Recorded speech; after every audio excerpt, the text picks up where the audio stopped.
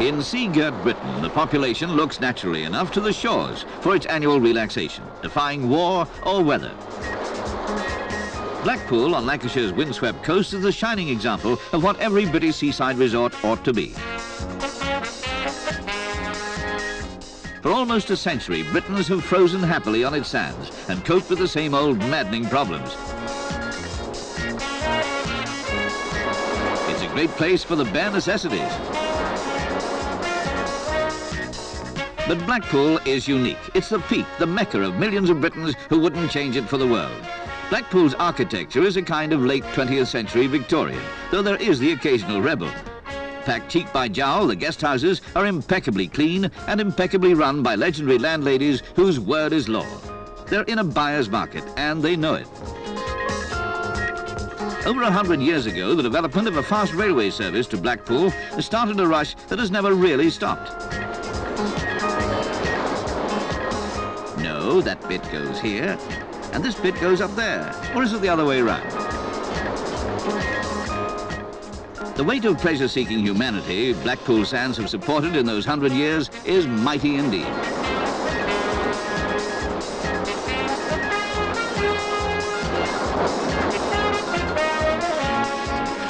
But the secret of Blackpool's century of success lies not so much in a God-given stretch of sand as in the shrewdness of a long line of city fathers. Realizing that England's capricious climate could turn off that flow of holiday pounds, shillings and pence, they set up a sideshow. Blackpool's funfair atmosphere soon became its biggest attraction.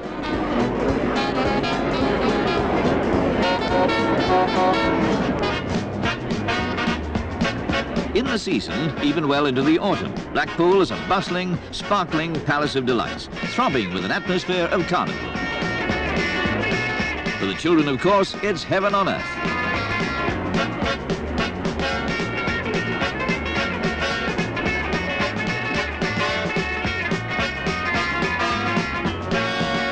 Though the industrial north floods into Blackpool regularly every summer to get away from it all, there are some things you simply can't leave behind.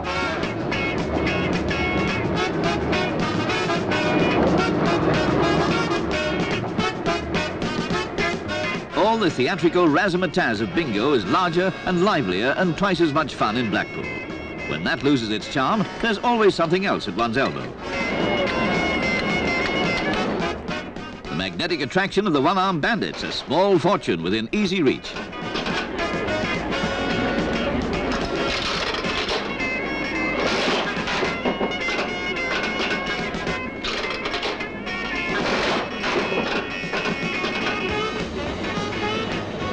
But now for the really big jackpot.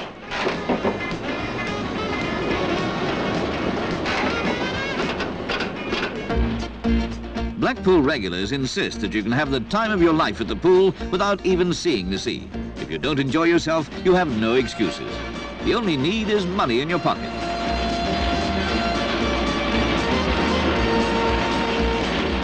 For a few pence, you can have the thrills and excitement of the rapids.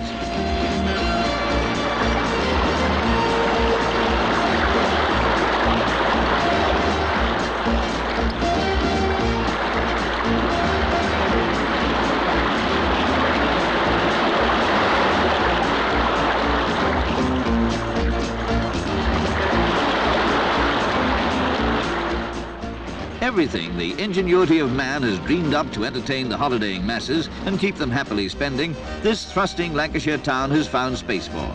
If it's popular, it stays and is even improved upon.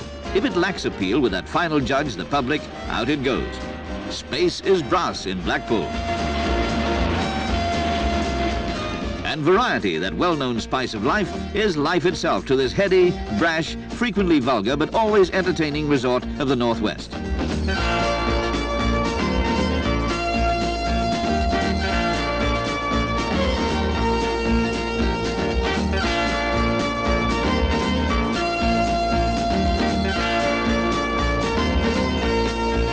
So steady is the stream of Britons flowing regularly into the flesh pots of Blackpool that a special spur from the M6 motorway has been built to help them on their way to delights such as these.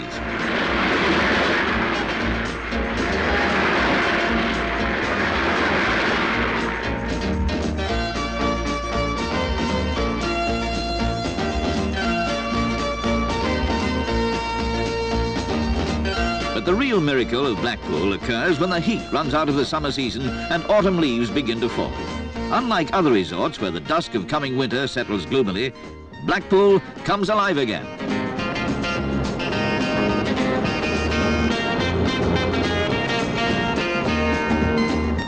Since 1925, Blackpool's Illuminations have been growing steadily in colour, grandeur and worldwide fame.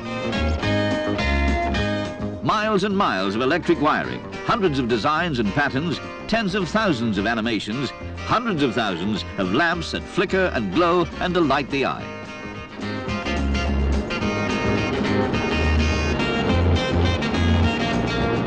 Every year, a team of technical artists dream up a fantasy world in electric colour. The cost of all this to the town is staggering, of course. This year, well over £1 million, steadily getting heavier as the lights burn lighter. But Blackpool's flourishing economy is the final answer to that problem.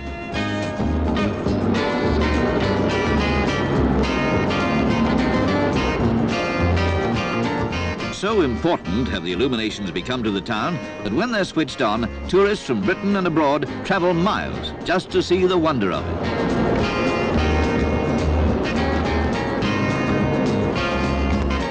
As this year's special feature, the Muppets, blink and change colour for the pleasure of the public, Blackpool, that insignificant suburb of a small town, looks to the future.